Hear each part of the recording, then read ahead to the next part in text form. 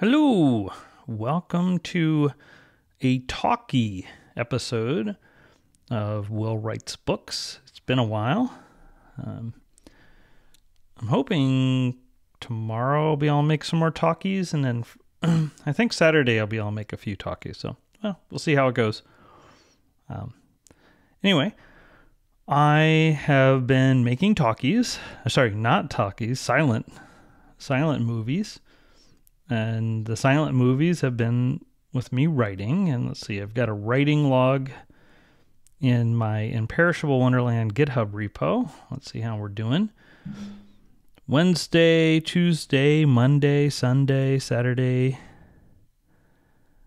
Friday. Well, Friday did 4 sessions. Tuesday. Okay, so there was a Wednesday and Thursday I skipped. Monday, Sunday. All right, so when's the first day? March 11th. It's March 28th. I think I only skipped those 2 days. I don't know.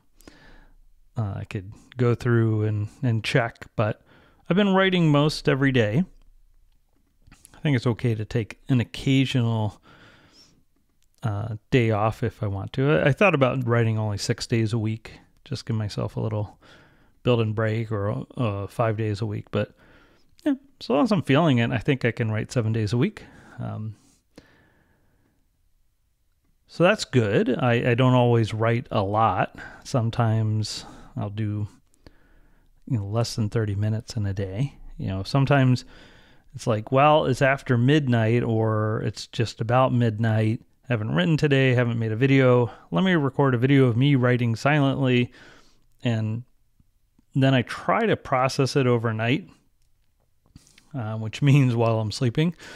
Usually I can sleep with the fan running because the fan goes on the computer, but yeah.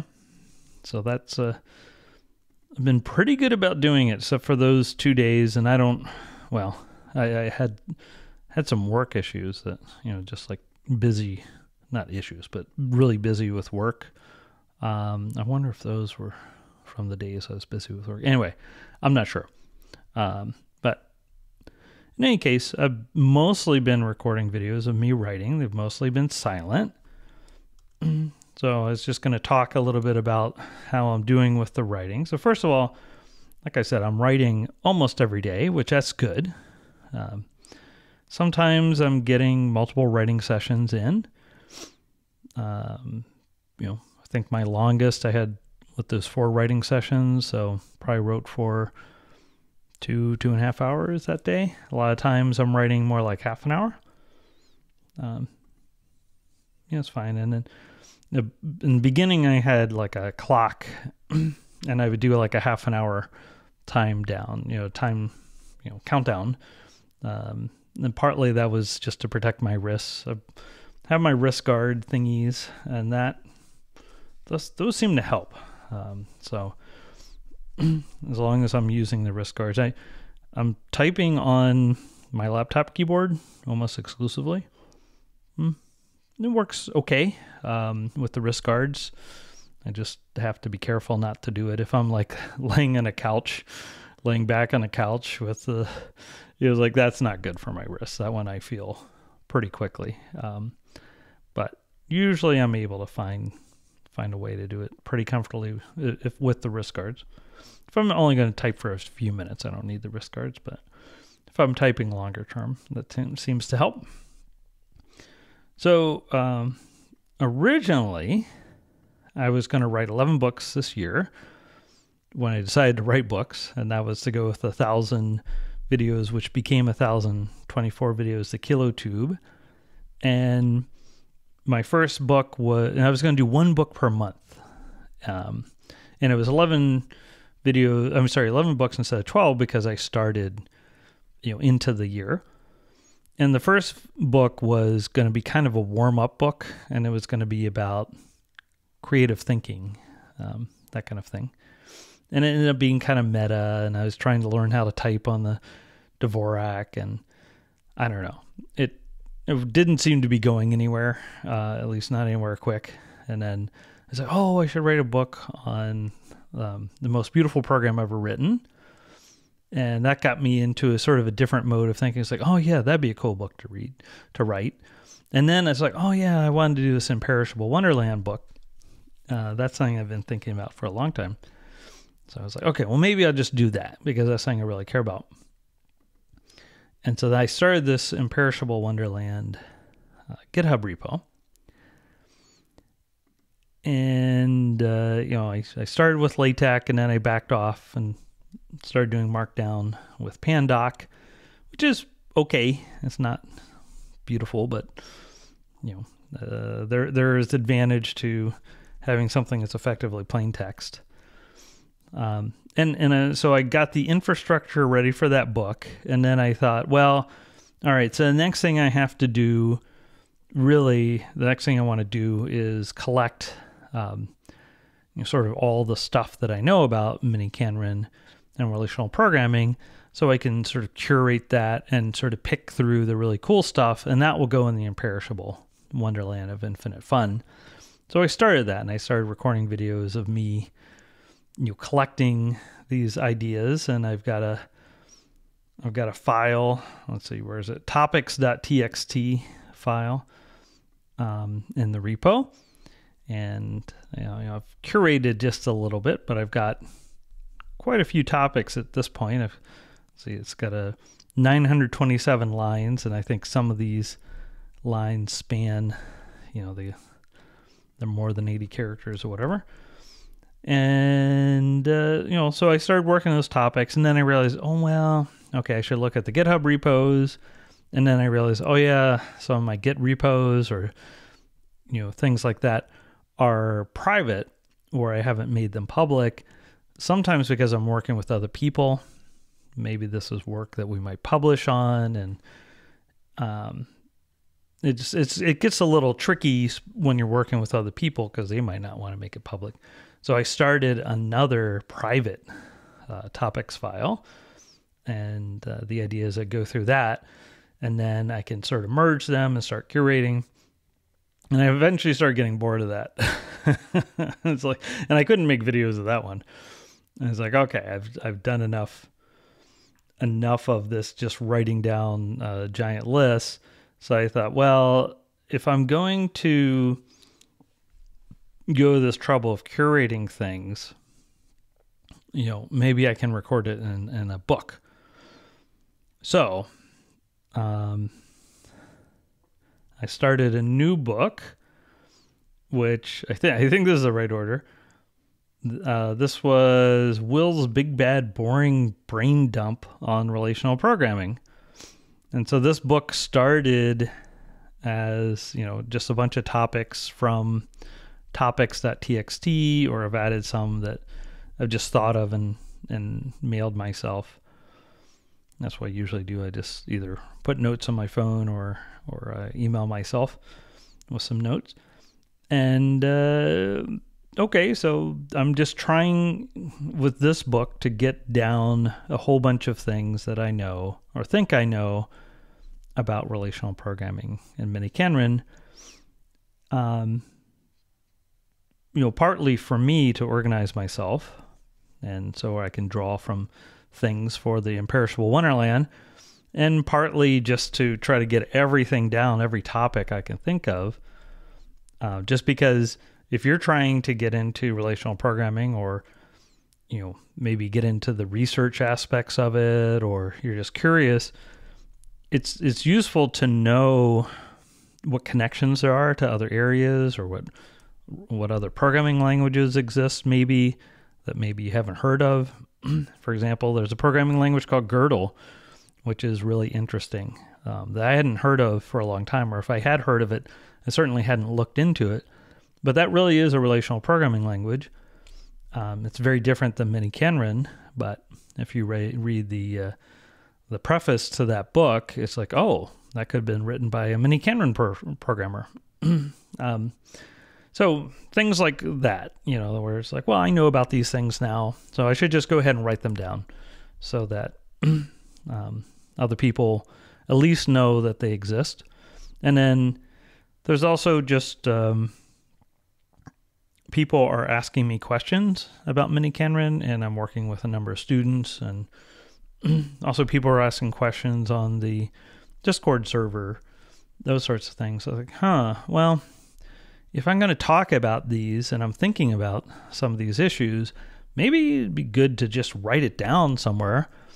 That way I don't have to keep repeating myself, and I can improve my answer over time, and maybe my understanding will change over time and I can sort of polish it. But in any case, if I'm answering questions from 10 different people, well, some of those 10 people probably have questions that were asked by other people. They probably have the same question. So maybe I just go ahead and start writing these things down. And so this book, along with the topics and the writing log, go in the perishable subdirectory of the Imperishable Wonderland. In the imperishable subdirectory is the imperishable book, and an Imperishable Wonderland of Infinite Fun, a relational view of computation. Now, this book, I have to say, I've done almost nothing on.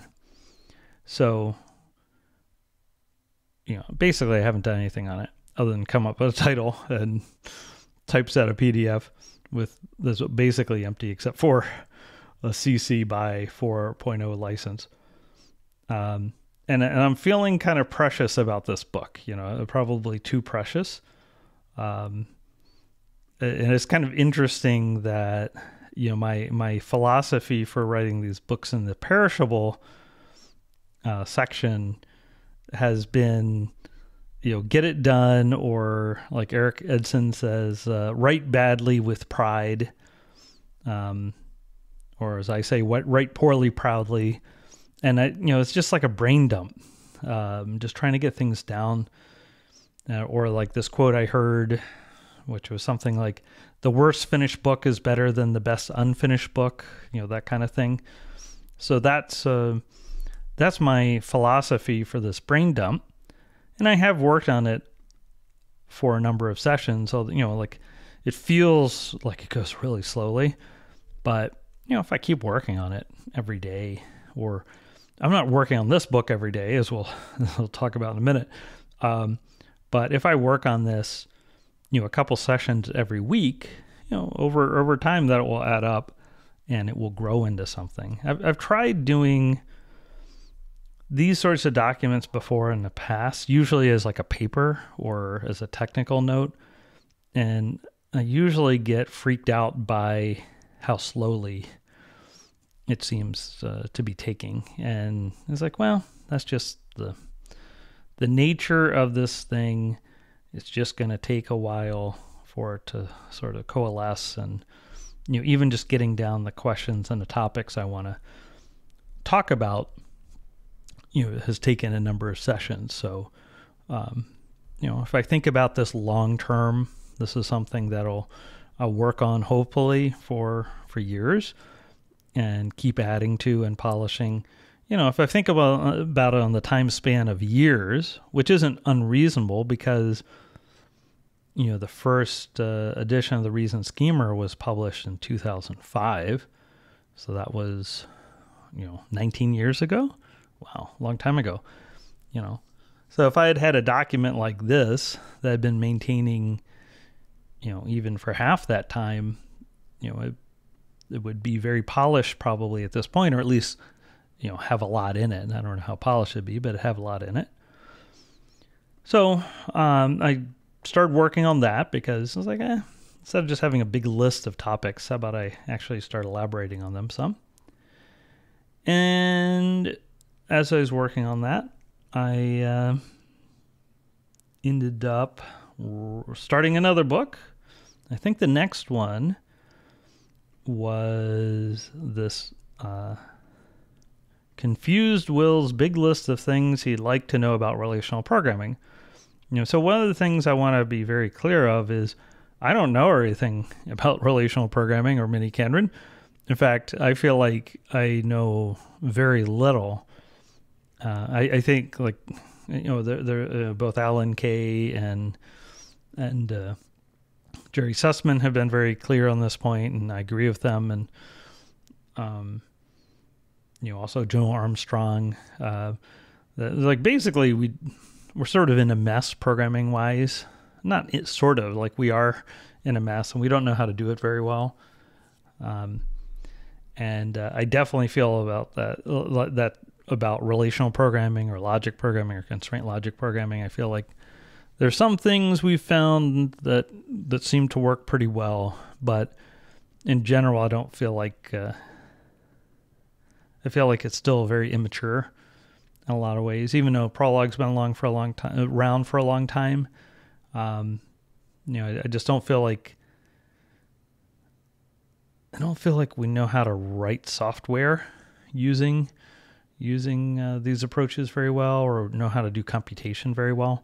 And as one piece of evidence I would give is, the reviews I get from, or the comments I've gotten from experienced Prolog programmers on some of the mini-canron work has been, a mixture of everyone knows you can do that because that's like folklore and every Prologger knows that. And then at the same time, about the same piece of work, they'll say, everyone knows that's impossible. And it's like, well, okay, well, that's interesting. That's an interesting accusation that's like, well, we know what you're claiming you can do can't possibly be right because we have 40, 50 years experience in Prolog saying that you can't do it. And at the same time, it's like completely obvious that you could do it. So somehow, and I've been told this by multiple Prolog programmers at this point. So I don't think it's just like one person. I think that there is this kind of view that, well, yeah, we understand in theory you could do certain things, but in practice you can't. I think that's really the argument. It's like, well, of course, it's not surprising in some sense that you could write that program, but obviously you'll never be able to get it to work in an interesting way. I think that's really what they're trying to communicate, not very clearly. But I think in some cases we've shown in mini-canron or with a more relational perspective than you see in, say, standard Prolog programming, that it is possible to go further than you would guess from, say, reading Prolog textbooks. So, it's like, oh yeah, the Prolog people, they've spent a lot of time working on a certain type of sort of logic-inspired programming, but it's very clear to me that they haven't figured it all out. I think actually in a lot of ways they've gone the wrong direction if you care about relationality. I think the decisions they made by default are not good decisions for relational programming, and most Prolog programmers, as far as I can tell, aren't even sure. They don't even know which parts of Prolog really are relational. So anyway, I think it's a big mess right now, and it's pretty confusing.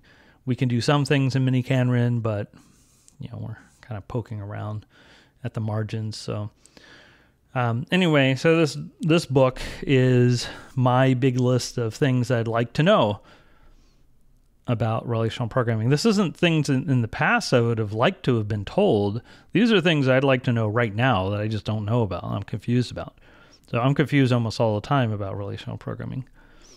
So there are techniques I know that work, to a certain degree, but, I'm almost always very frustrated trying to write a mini-canron program. It's not because I don't know how to write mini-canron. It's more like mini-canron's not up to the task, or I'm not up to the task, or techniques aren't up to the task.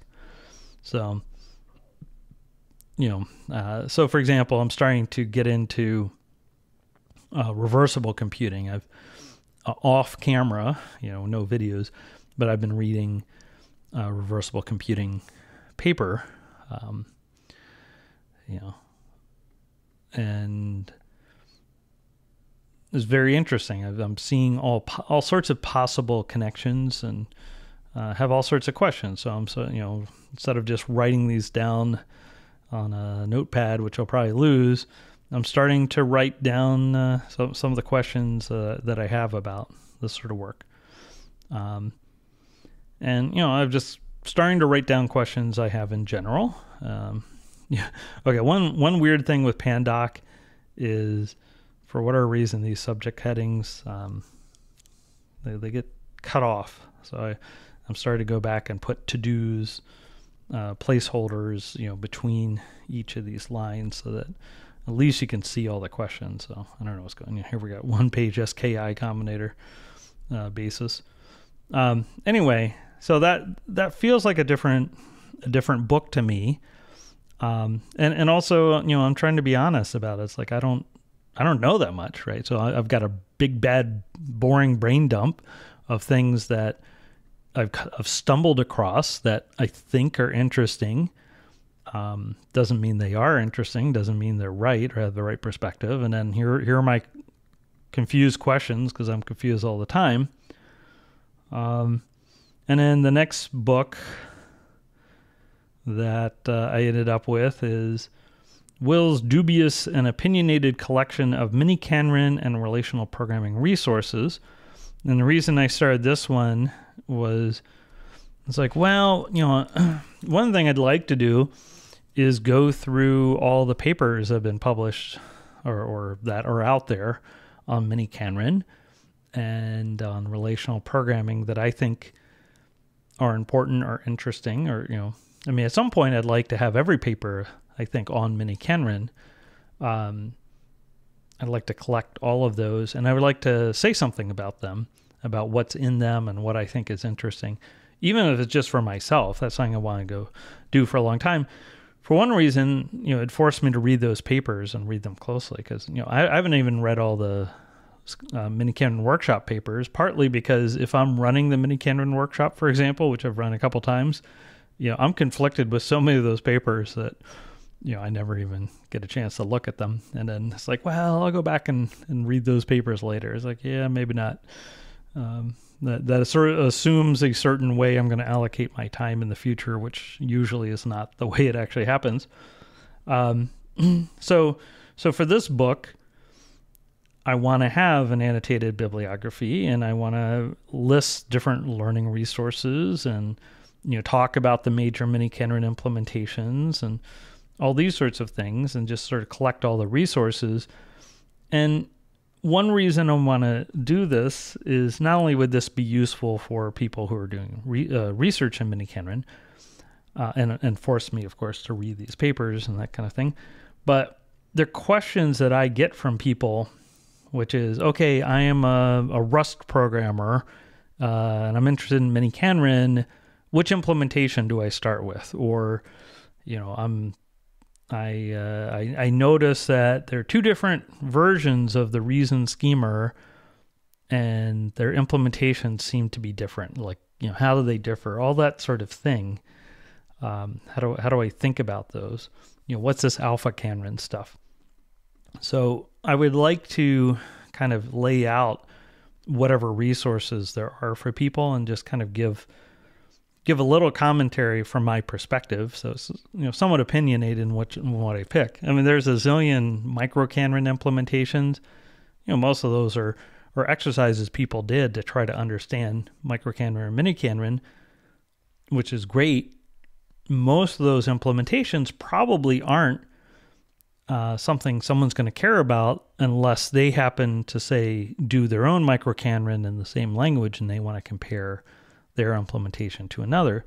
But having 500 micro-Canrons that don't go beyond micro-Canron, unless they use an interesting implementation technique, those aren't so interesting. But there are a few micro-Canron or mini-Canron implementations that are sort of unusual, or maybe they're faster, they're optimized, whatever it is that are worth knowing about if you're getting into mini-Canron. It's like, okay, here are implementations you should know about. These are the ones that people tend to use and practice, either for research or, if they're trying to do something more pragmatic, and they have different decisions based on how pragmatic they're trying to be, or what sort of research problems they're trying to address. So just trying to kind of collect all that. What are the resources out there for learning mini-Canron? Sort of a resource, curated, opinionated, but hopefully fair collection of resources. Now, as these books, the number of these books accumulate, part of it is in the past, I've tried to write papers, or I've started to write a book where I would include, all of these different types of things that are currently breaking out in the books. And I always found it really awkward because, like the Imperishable Wonderland book, I want that to be really focusing on the mind-blowing parts of relational programming, the parts that might make someone's jaw drop. Well, that's different than here's a giant brain dump. And that's different than here's an annotated bibliography of every paper ever written on mini-Canron. They feel like just very different things. And so by breaking them into different documents, now maybe at some point I figure out a way, once I've made progress on these individual books, maybe at some point I say, okay, well, maybe I'll write a big book, like a really big book that includes information for all of them. Yeah, but maybe not. I don't know. I personally don't like 700-page books that are technical, like very few of those. I don't like them that much. So I'd rather kind of keep them smaller and more targeted. And let's see. So then the latest book, which I started unexpectedly to myself last night, although not completely unexpectedly, since I'd been tossing this over in my head a little bit, which is a new book called How I Think About Relational Programming. And the idea of this book is I do have certain mental models. Maybe mental models too fancy, too strong a word, but there are certain ways that I think about relational programming or mini-Canron, or if I'm trying to write a mini-Canron program or debug one in my head, or think about how something might work, or think about how I might, go about writing constraint, or, if someone shows me a mini-Canron change they've made, how do I think about that? How do I decide if I think that's a good change? If it's in the spirit of mini-Canron? It may be a perfectly fine change in some sense, but it may be a fine change that, is in a direction other than the relationality direction. It's maybe it's in a very pragmatic direction. Maybe it's more like a lot of the prologue decisions, and that might be fine. And maybe for pragmatic problems, all of those design decisions hang together. That's what Joe Armstrong said, is that there aren't good or bad languages. Languages are designed to solve certain problems, and a language is good or bad really in the context of the problem it's trying to solve. And you can ask, do the design decisions hold together? That's how Joe Armstrong looked at it. So I could look at it the same way there, but what are the things that I consider important for relational programming? What are the essences? How would I assess, a new language that someone says, hey, I've got a great new relational language. How would I think about it? This came up when I saw verse, the verse calculus in the verse language. And from a functional standpoint or a Lisp standpoint, that came up when I first saw Clojure. I was very much in the scheme mindset when I first saw Clojure, and I was kind of bewildered. I didn't understand until much later sort of what Rich Hickey was trying to do. And that was my first response to verse, as a kind of like, this isn't what I thought. So I want to learn more about the context of verse and the decisions made, because it looked different than I expected, very different. And maybe those design decisions hang together really well. I think for Clojure, in hindsight, I think those decisions do, for the most part, hang together really well for that language, given what Rich Hickey was trying to do. And maybe it's exactly the same for verse, given what they're trying to do. But in any case, how do I think about relational programming? I would like to write down some of those things, because, some of those models I heard from other people, and I probably wouldn't have guessed them anytime soon. And some models, I've kind of, probably based on things I heard from other people, I sort of developed my own way of looking at it. So anyway, just kind of writing down a bit about high-level philosophy, how I see things.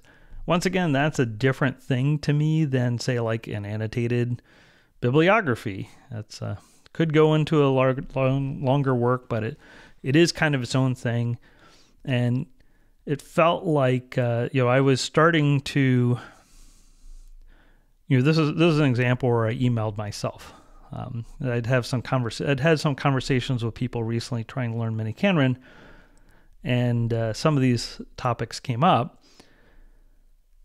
And so I emailed myself a bunch of these topics, and then I started trying to do it in the Big Brain Dump book, and it didn't really feel like it fit. So in the middle of that recording last night, I started a new book. It's like, well, let me try to get it to work, to get it to fit, and then it didn't feel like it fit to me.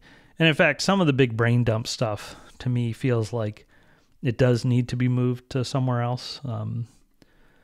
So that's part of it. Is I feel like if you look in like a wood shop or a shop where people are making things, there are different places for different tools, and that's kind of how I feel right now. I want to try to write down or get down these things that I'm thinking about or have learned about or I'm curious about or want to do with mini-Canron relational programming. I want to get down as much of that as I can. And, every time I'm trying to write into one book, I'm calling these books, maybe they become websites or something. It doesn't matter. It's Pandoc, right? Every time I'm writing one of these books, I notice over time that there's certain things I'm trying to add that don't seem to fit very well. So, it's like, maybe I should do a book. Maybe I should do a new book. So my current plan is I'm happy to keep doing that, to keep adding. As long as I'm keeping writing, I want to write most every day. And, I wouldn't be surprised if the number of books creeps up as I organize more of the topics and kind of move things around. And, maybe at some point they'll coalesce again, but I've got 5 different books now, including the Imperishable Wonderland book. And I wouldn't be surprised if I end up with 11 books by the end of the year. That they seem to be proliferating. And as long as I keep working on them, that's fine. I feel like this is sort of like when I was making the videos with sound, the talkies, I was going between different topics. And partly that's just for my own interest, so that I always have something to work on so I don't get bored. And also, if I work on one of these books for half an hour or 45 minutes, I kind of get tired of it, and or maybe an hour. It's like I'm ready for a break. But after that break, if I don't feel like going back to writing that book, I might very well feel like writing on another book, so that each book has a different feel. And that was one of the techniques that Ray Bradbury claimed that he used. He always had something he was excited to write about. So, if I get up to 11 books, and that means at any given time I'm excited to write on one of them, that's fine. And, if that means that one book ends up being really fleshed out, and another book, doesn't get much attention, well, it means I'm voting with my feet in terms of what I want to write about. I don't care.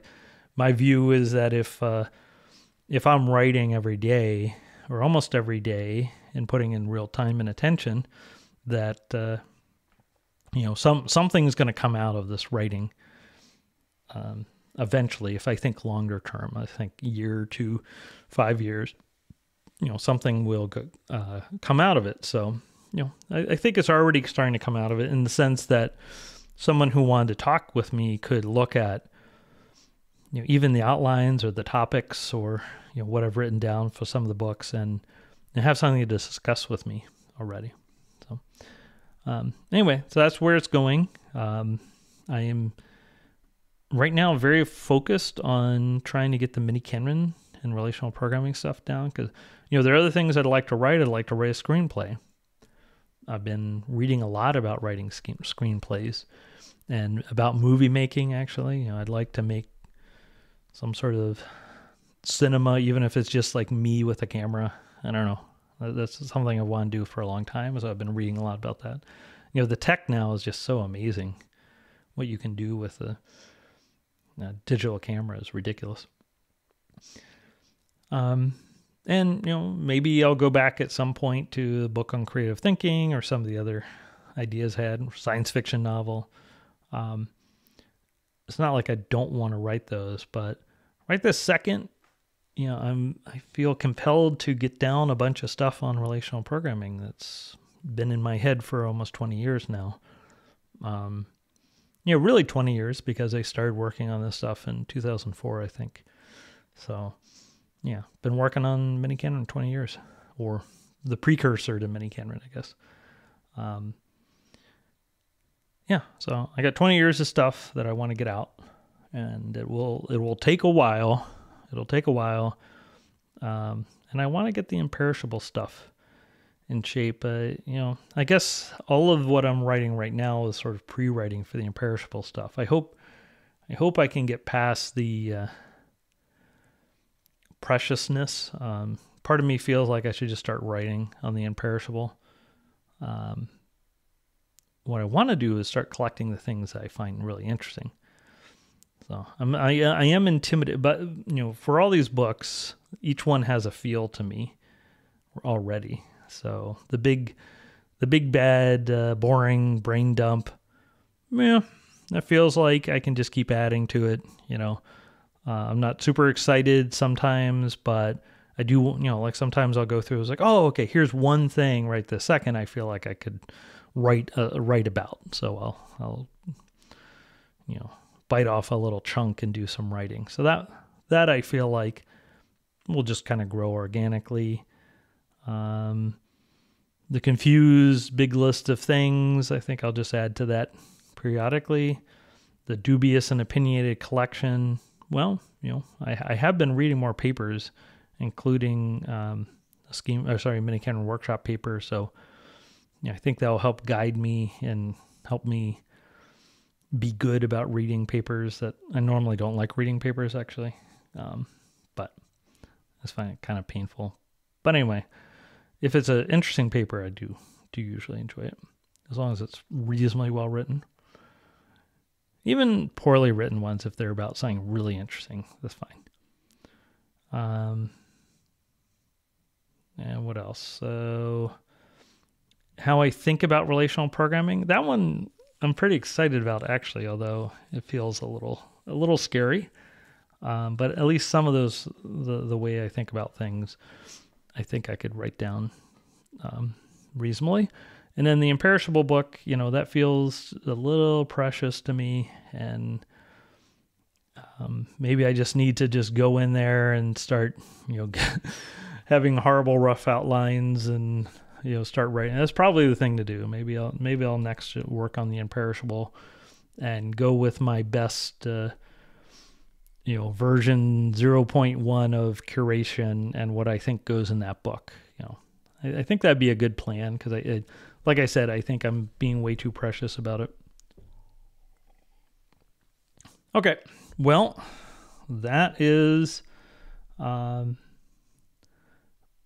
thoughts about writing books. Probably a few more will pop into existence, at least, and you know, I'm not gonna be surprised if I get up to 11 books by the end of the year, and I'll just kind of write on them in a biased interleaving search manner, just like in miniKanren.